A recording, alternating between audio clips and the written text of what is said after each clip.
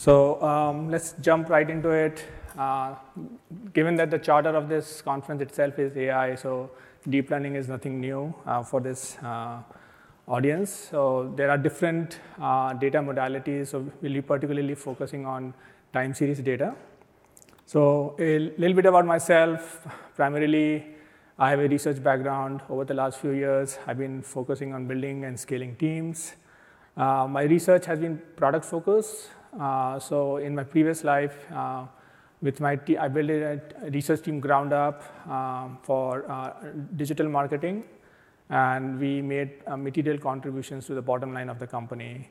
And also, I've had background in infrastructure, how to scale or how to leverage infrastructure data to make it more efficient. My friend Ira, he's a chief scientist at Anodot, so he will walk through some of the practicalities of what it takes to build a product from an idea.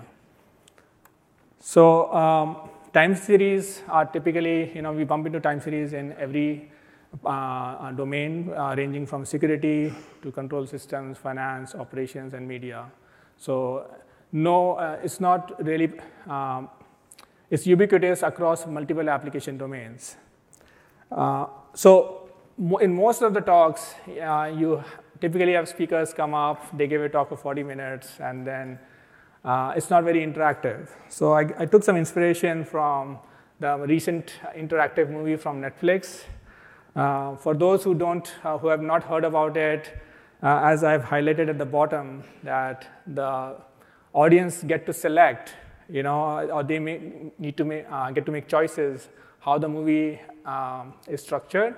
We'll not have that quite a bit in this talk, but I did want to get some input from the audience that what are their use cases of time series. The fact that all of you are here, which we appreciate, I'm sure you must be dealing with time series data. So what are the challenges you face in your respective roles in the industry?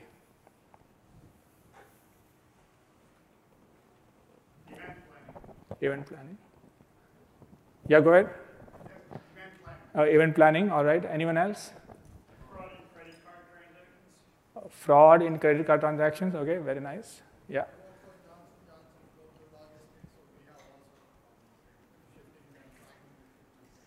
Tracking and tracking of shipments, all right. Predict maintenance, yeah, that's a very good one. So Anodot has in tens of clients, so Ida will throw some more light on what are the problems the customers of Anodot have typically face, and that's why they approach Anodot for help. So primarily, if you look at time series analysis in itself, there are multitude of problem statements one can work on. So given that we have only 40 minutes at our disposal, we'll broadly cover anomaly detection and we'll cover forecasting. Now, anomaly detection has been studied for a really, really long time. It's more than 100 years. There are, broadly speaking, 4 flavors. You can do. You can employ statistical techniques. You can have more time series analysis, unsupervised learning, or now the more hot area of deep learning. The funny part is that people tend to use techniques off the shelf, which don't quite work in the purview of anomaly detection. The reason being that the very definition of anomaly is highly contextual.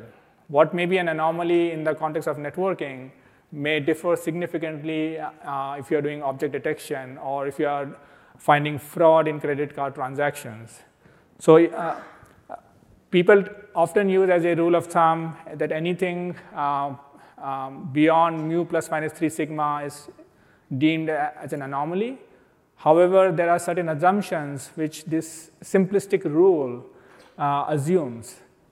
For instance, it assumes that the time series is stationary. It assumes that your underlying data distribution is normal, which typically isn't the case when you look at production data. So even if one were to use, for simplicity, a rule like mu plus minus 3 sigma, you may end up with too many false positives. And if you ever work with SREs or people who are on call, waking up someone at 3 in the morning for false positive is probably not a good thing, right?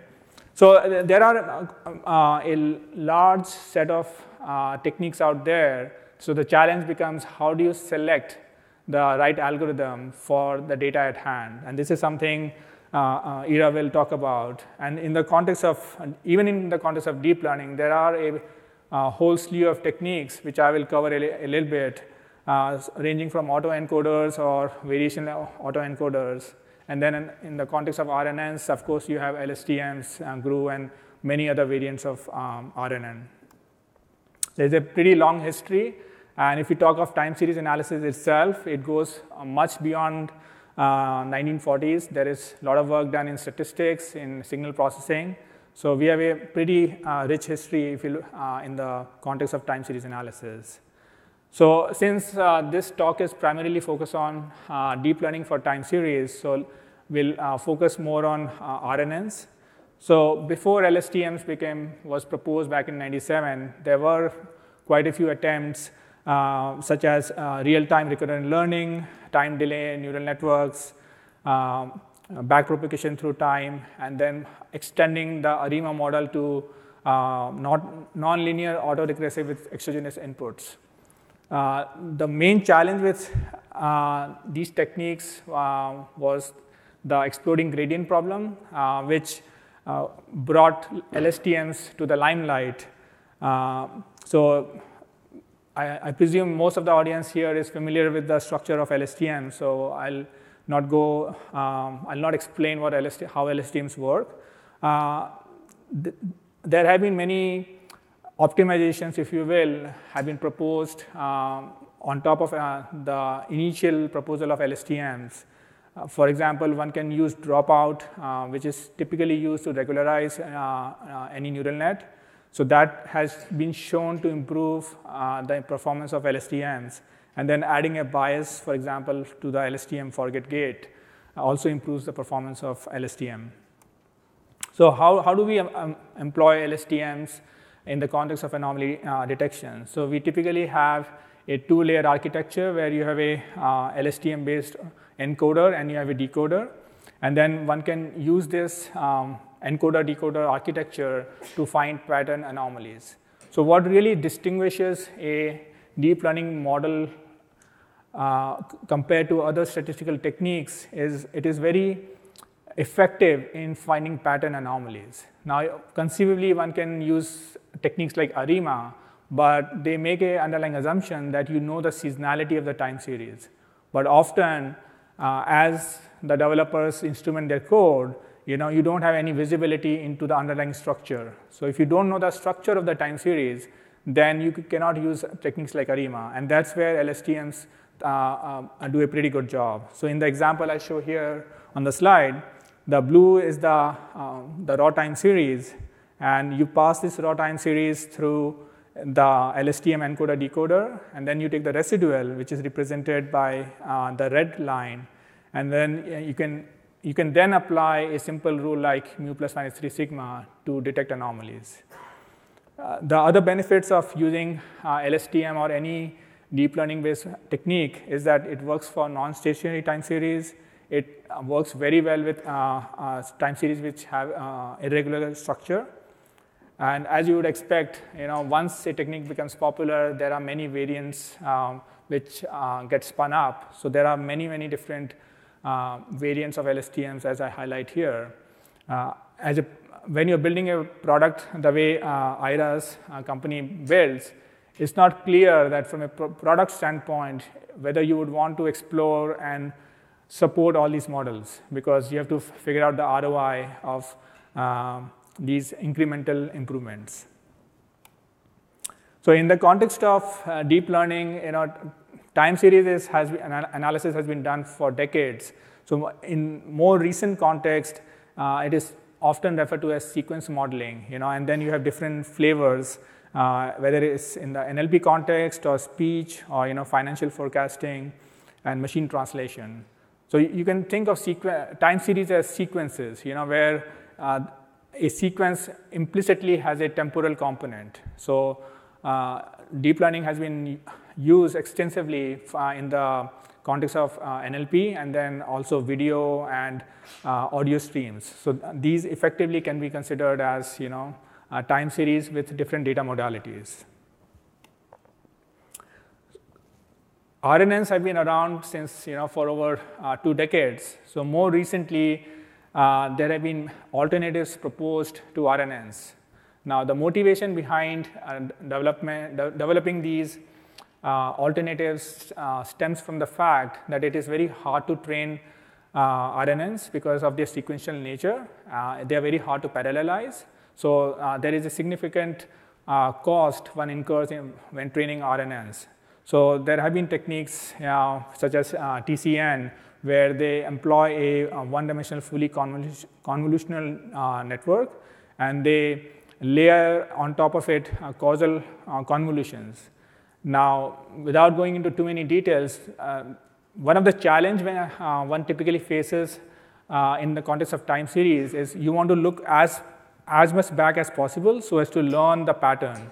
So LSTMs do a pretty good job. So how do we replicate that property of LSTMs to have a long look-back window when you are using something like a fully connected convolution network? So in this context, having dilated convolutions, what is known as the receptive field, it increases the receptive field of the convolutional network, and hence you can look back pretty far back in the time series, which helps you to find these pattern anomalies. Similarly, more recently, models based on feed-forward networks have been proposed to overcome some of the limitations of RNNs. As one of the earlier speakers in the day mentioned about transformers, so it has been shown to be very effective in the context of natural language processing. As I mentioned earlier, that there are advantages with respect to inference and being able to being amenable to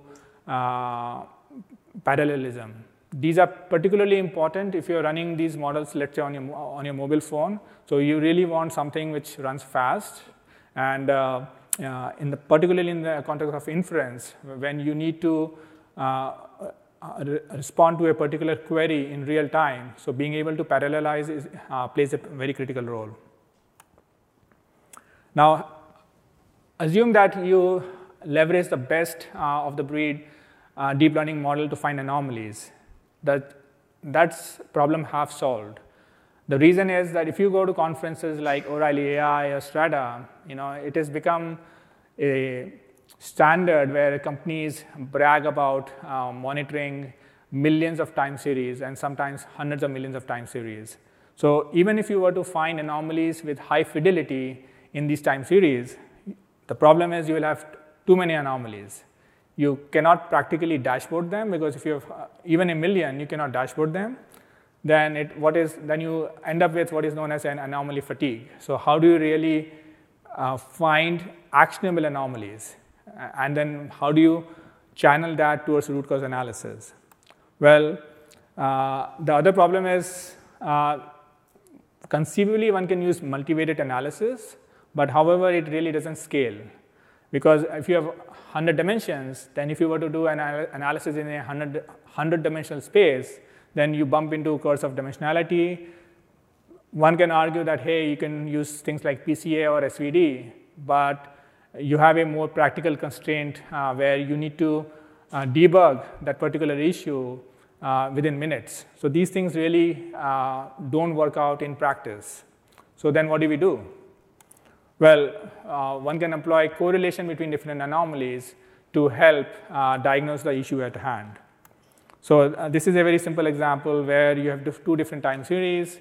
The red one being, let's say, the response time. Then you see a spike in response time. You can correlate with another backend metric, and then you can see what exactly drove the spike in response time.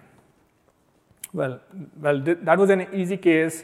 What if you have, instead of 2 time series, you have 5? That also helps because you can have different sources of anomalies, and then you can correlate between different metrics. But as I said, when you have typically you have hundreds of time series. Now, even in this simplistic example where you have around 13 time series, doing this correlation analysis on a dashboard very soon becomes intractable. So one of the approaches which is typically taken is to compute a correlation matrix. So let's say in this particular case, you have a 15 cross 15 correlation matrix. It's a symmetric matrix. You can find correlation between every pair of time series, and then you can define a threshold that any correlation above this can be filtered out and or can be highlighted. The challenge again is that when you have millions of time series, this correlation matrix it follows n square. So it becomes pretty impractical very soon. So how do we address this issue? So there are many different flavors of correlations which have been proposed over the last 100 years. Most often, person correlation is the one which is used in the industry. So whenever we say, hey, let's correlate these two time series, so by default, people refer to person correlation without knowing that they are using person correlation. The interesting property about person correlation is, unlike others, that it is amenable to incremental computation. So you don't have to compute this formula every single time, otherwise it will be very expensive. Why this is important? Because as the industry is moving towards high velocity data streams, imagine that you have data coming in every millisecond and going forward every microsecond. Then you need algorithms or you need means to compute in incremental fashion, otherwise you will lag behind. So using person correlation is attractive in particular because it is amenable for incremental computation. However, having said that, there are challenges besides the scale. Person correlation is sensitive to outliers. So as you can see from the formula, that it uses mean in both the numerator and the denominator. And as we all know, that mean is sensitive to outliers. So there are improvements which have been proposed to make person correlation robust against outliers. Now, as you would expect, it makes person correlation rotation invariant, and then it is susceptible to heteroscedasticity, which Ira will also talk about a little bit. In other data modalities such as video and text, we often see that the correlation between different modalities is not linear. So in such cases, using person correlation is not really that useful. So this is, okay, so in the interest of time, let's move. So here we see that there are different modalities of data. A lot of the focus nowadays has been on text, images, audio, video, and going forward a little bit on haptic. So I'll briefly cover how do we address different modalities of data. We haven't quite gotten to smell and taste, which will probably come in the future. So correlation analysis has been extensively used when we have different modalities of data. So there have been talks yesterday and earlier today where speakers have talked about object detection and analyzing video and images. So very often nowadays what they're doing is, how do we take two different modalities? So let's say an audio component and the video, and how can we learn by using two different modalities? So for instance, you can if you have a video stream, you typically take the raw features, you do some transformation, find the embeddings, and then you can find correlation between the embeddings of two different data modalities. So one of them techniques which uses correlation is referred to as correlation loss, which is shown to be very effective for face detection. So here, there have been quite a few loss functions which have been proposed. The most recent one being correlation loss, and this has been shown to be very effective in its discriminatory power. So as highlighted here on the example, the plot on the right hand side, it uses correlation loss as the guiding metric, and you can see that these different clusters are far apart than otherwise when you're using the correlation loss as your loss function. So this is just to exemplify that techniques which used to be used earlier for the traditional time series analysis, they are very much applicable today when we have sequence data corresponding to different modalities.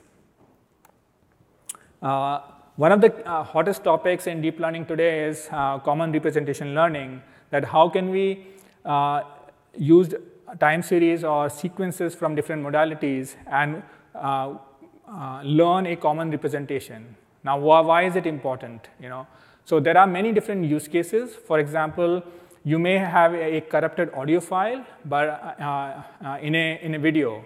So can we learn from the video itself and generate a uncorrupted audio file, the corresponding audio for that video?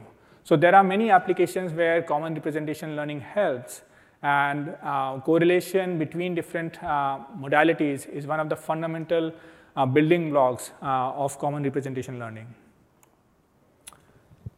So let's take a step back. Like I've talked about, I've overviewed anomaly detection. I've talked about the use of correlation.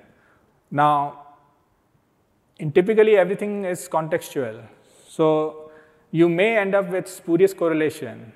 And what is interesting is, if you, as I highlighted on the slide, as long back as 1897, it was shown that if you have 3 variables x, y, z, which may be random, which are completely uncorrelated. However, if you come up with 2 derived variables u and v, so think of these u and v as embeddings, right? You can find correlation between u and v where there was no correlation in the original variables. So one has to be very careful when applying correlation analysis, because in absence of the context, you may make inference which is misplaced, and in applications like healthcare, it may have far-reaching consequences. This is one of the websites where it draws spurious correlation between completely different metrics, but you can see very high correlation as long as 0.9. So it again highlights that things have to be contextualized before using them for decision making. This is another example that here, if you look at these 2 time series, if you apply correlation analysis, then one would assume that there is very low correlation between these time series. However, based on human analysis, we clearly see that the time series at the bottom is essentially phase shifted. So they are indeed highly correlated, but if you just apply the formula blindly, you may end up making a conclusion that these are uncorrelated. So having set the stage, I'll now invite my friend Iras to walk through how his team has built a forecasting product and what it takes to use these techniques to serve real customers. Thanks, Arun. So Arun talked a lot about the different techniques behind the scene, and there are many ways of doing. I think you need to turn off your mic. Many ways of doing so basically anomaly detection and time series forecasting are the same. So to detect anomalies, you basically forecast and then see whether the forecast matches the reality. And how to get that right, there are many, many techniques, and I'll talk about what we have built in Anodot as part of the product that we have. So a little bit about Anodot. We do 2 things. We build a system, a SaaS service that does business monitoring, finding anomalies and helping with root cause analysis, and forecasting of time series.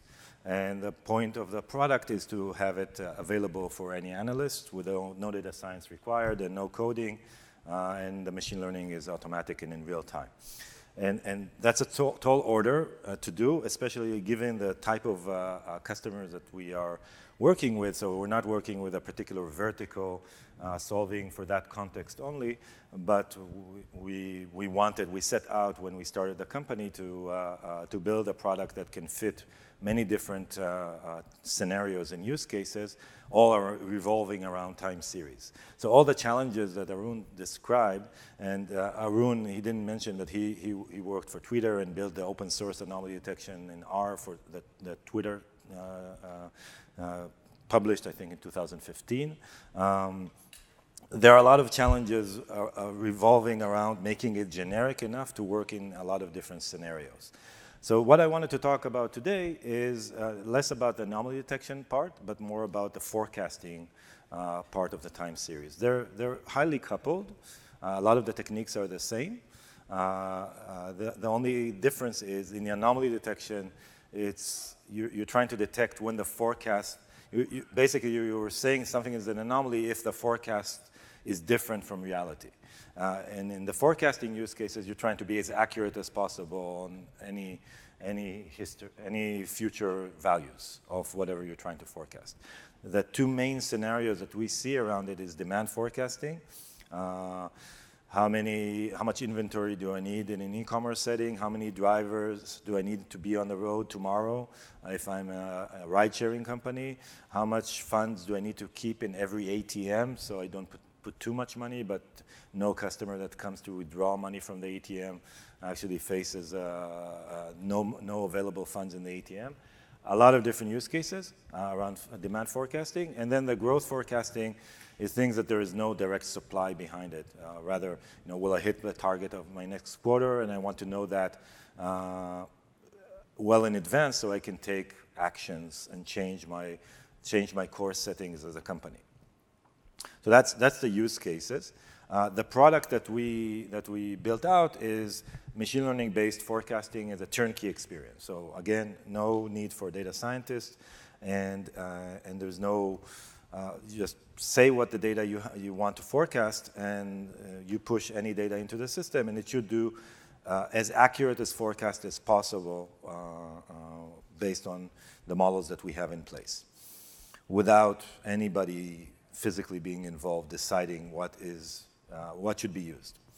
Just to give you a sense of how the product works and the components behind it, from the end user perspective, they see the start and the end of it, connecting the data, so pushing in time series and events that the person wants to forecast. And then the system starts training on this time series. And a big part of it, and I think in a lot of the talks that I heard today, data preparation or pre-processing is a critical factor to making good results for almost any machine learning problem, and especially in forecasting. So there are a lot of different algorithms out there that can be used. The algorithm is useless if the input to it is not good. So there is no magic behind it. So doing automatic data preparation for time series forecasting, that has been the focus of a lot of the research and development that we have done for this product. And it includes correlating different data sources, anomaly-based pre-processing, and I'll discuss a few of the key findings in the next slides. Then we train an ensemble of models because, just as Arun mentioned, there isn't really a single model to fit them all that could work on any time series or any data. And I haven't seen, well, in all my years doing machine learning, I haven't seen one that is the best on any problem. So maybe somebody will come up with something like that. I'm not saying it's not possible, but I don't think it's the case. There are different scenarios for different data. So learning an ensemble of models often creates a system that is more robust and provides better accuracy. And then the product continuously forecasts after it's trained and automatically reviews itself to make sure that it's still working as it was trained, and if it needs to retrain, it does automatic retraining. The end user finally sees the answer in dashboards and alerts and reports that they can consume from the system. So this is the system that we built. Now I want to talk about the more science aspects behind building such a system, basically the considerations for getting accurate forecasts. So to get a forecast is easy. I can just forecast. If you want me to forecast what will be the weather in a week, the simplest forecast is whatever I saw today, this is what will happen in a week. That's That's a forecast. The question is it accurate, and in what scenarios will it be accurate? So we saw that there are 4 key things for getting an accurate forecast. The first one is leveraging not just the time series itself for doing the forecasting, but a lot of things that can influence the behavior of the time series. If I'm forecasting how many people are going to take rides tomorrow on a ride-sharing app, I can use how many downloads of the app there were today and last week, and how many new registrations, the usage of the app, all sorts of indicators that can help. The weather is a strong factor to say what will happen tomorrow on some days. So if there's a blizzard in New York tomorrow, I'm sure there will be less people taking rides. But if there is heavy rain, probably there will be more people. So all these aspects can influence the forecast. And if you know to take them into account and build them into the models, you'll get more accurate forecasts. Ensemble of models. So there are so many different behaviors of time series, and I haven't seen a single model that would fit all of them really well. So by ensembling them, you reduce you actually improve the accuracy and reduce the errors by taking all of them into account.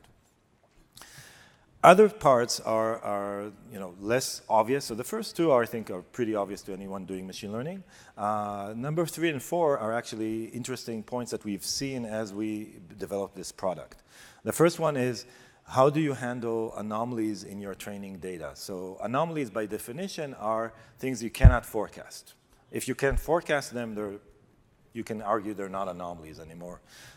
So like, for example, if you looked at how many people took taxis, if you forecasted it before 9/11, you would probably forecast some number, but you could not anticipate that there will be a lot less people taking taxis because you didn't know that 9/11 is going to happen. That's an extreme case, but these type of anomalies happen constantly, all the time, in all the data that gets collected about any business. So identifying them and accounting for them while you're doing the training is really critical. Otherwise, these models go astray, and they produce bad forecasts. Another aspect is the different time series behavior, especially in the context of deep learning systems, deep learning algorithms.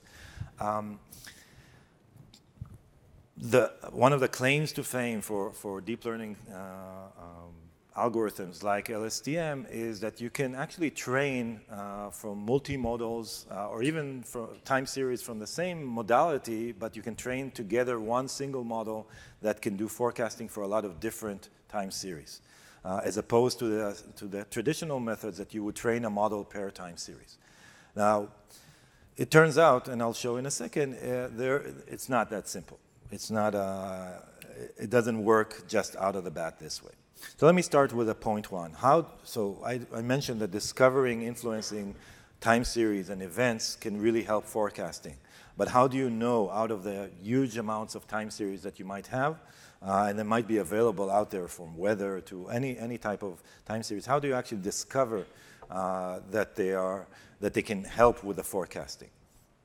So I outlined a very simple procedure that we've been using, and of course there's a lot of complexity behind it to make it work at large scale, similar to what Arun mentioned. So the input is your time series, what you want forecasted, the revenue of my company and my horizon. I want it for the next 3 months.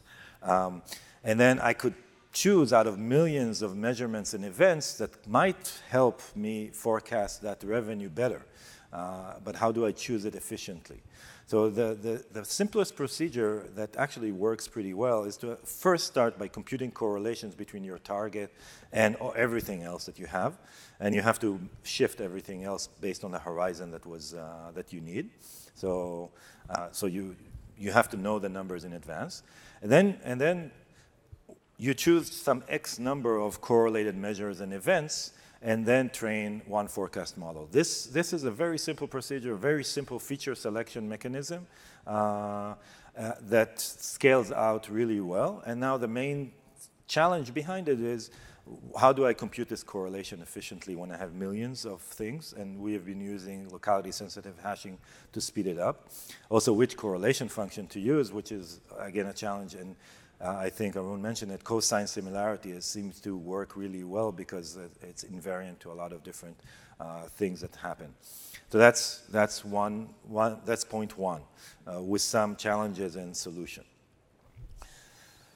Now, how do these really affect accuracy? Do these correlations really affect accuracy? I just wanted to show one example from our system. These are screenshots from our system of a case where when you train something with taking consideration an event, and this particular event was Washington's birthday, and I want to forecast something ahead of time. What you see in the graph, the dashed line is the forecast that was done 2 days before, and then the solid line, the blue line, is the actual value that was measured after 2 days. So we can see the difference between the accuracy. On the right side, the accuracy was, the error rate was 4.5%, and most of it came from not using that event and not leveraging that event to get the right pattern for that special event. And on the left side, or at least my left, you see that the accuracy improves because it's leveraging the event while training the models. So it's looking at past Washington birthdays and past special events and understanding that the pattern is going to be different on that day for this particular application. The next point is identifying and accounting for data anomalies. So here, what we have seen that if you don't take into account anomalies while doing training, then what you end up are with models that are not accurate on a lot of other periods of time as well. Because what happens with LSTM, they try to zoom in on and try to model these anomalies really well as the rest of the data. But these anomalies are anomalies. If they're not forecastable, there's no point to try to learn them. So they end up actually degrading performance if you don't do anything about it. So the trick is to first discover the anomalies before you start training, and then create new features out of these anomalies. And we have two types of features that we create from them. The first, if they can be explained by some external factor, either another measure or event, then actually enhance these anomalies in your training data, almost like boosting does, and you end up actually learning them better. If they cannot be explained by anything that you have in the data, then you have to weight them down. You cannot ignore the data, and removing data is always a bad thing, but you can weight them down similar to reverse boosting, if you will, and then you end up getting much more accurate results than if you train without handling them at all. So these examples of anomalies were not explained by any factor, and by weighing them down, we get much more accurate results on the rest of the data. And actually, we get about 1 to 15% accuracy. So I think we have 2 more minutes, right? All right. The last point is handling variations in time series behavior. So when you're trying to forecast things, you don't know a priori how these different time series are going to behave. Some of them are going to be stationary, like the top left. They're going to be irregularly sampled. They're going to have multimodality. So there are a lot of different varying behaviors that can describe time series. And Rob Hindman from Monash University, I believe, has this tool called TS features that actually extract a lot of different types of features that describe a time series behavior. This is a partial list of it. And the question is, can you train a single model, LSTM model, with time series that have very varying behavior, or do you have to somehow group them into groups of behaviors and only train on those homogeneous groups? And which ones of these attributes you can split by and which ones you can't split by? So that was the question we were trying to answer. And the potential advantage of one model, you train one big model that fits a lot of different time series. That's obviously, you need less data per time series, and you can, it's more efficient also in the inference phase. But will it be accurate enough? And which types of behaviors can you train with? And which ones you cannot, you have to split by or do something else. So basically, our experiment here was to take all these different attributes and take a lot of different time series and compute these attributes for each time series, and then split them into groups high strength of variation of that behavior and low strength variation, and then score it, and then train the middle one is training one single LSTM for all the time series, no matter what the behavior is. And then we do tests with a single LSTM for every time series, or a single LSTM for the group of time series that share the strength of that behavior. For example, seasonality. And we score them. I'm going to skip how we score them, but give you actually the results, the final results. So we tested a lot of these different characteristics one by one, and the higher you go on the y-axis, it means the less amenable LSTM is to mixing these type of variabilities together. So the two main groups that we saw is that if you mix time series that have seasonal patterns and do not have seasonal patterns and try to train a single model, it does very poorly. The same thing for homogeneous variance versus heterogeneous variances. These were the two main factors that we saw that adversely impact joint training of LSTMs. So that's a very interesting. I think there are some papers that allude to these facts as well, but we've done large and extensive experiments around it that showed it to us, and we're continuing doing experiments with some of the other features to see whether joint relationships also have adverse impacts on joint learning of LSTMs. So as I mentioned, these are the two main factors that we saw in our experiments. Just to give you the three key takeaways from the talk. Discovering influencing metrics and events is critical for getting high accuracy, but it requires efficient feature selection, and correlation here is the answer, doing it accurately. Accounting for data anomalies really boosts the accuracies by sometimes up to 15%. We've seen the boost, and 15% is a huge amount. If you go from 80 to 95%, it makes a whole difference to your application. And identifying and accounting for the different time series behaviors is also critical, and seasonality and heterogeneity or homogeneity or variance are the two key factors that we have seen for training joint models, LSTM models. Thank you, and I think we're out of time. And so if you have any questions after the talk, thank you.